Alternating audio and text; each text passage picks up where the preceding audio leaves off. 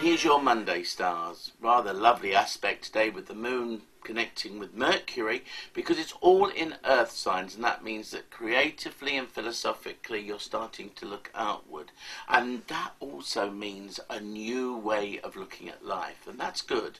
Learning, education, travel, all of these areas of your whole life can open up your whole mind to new and exciting things to come. I love this aspect, and what you need to do now is embrace new thought, new education, and new lands and cultures too.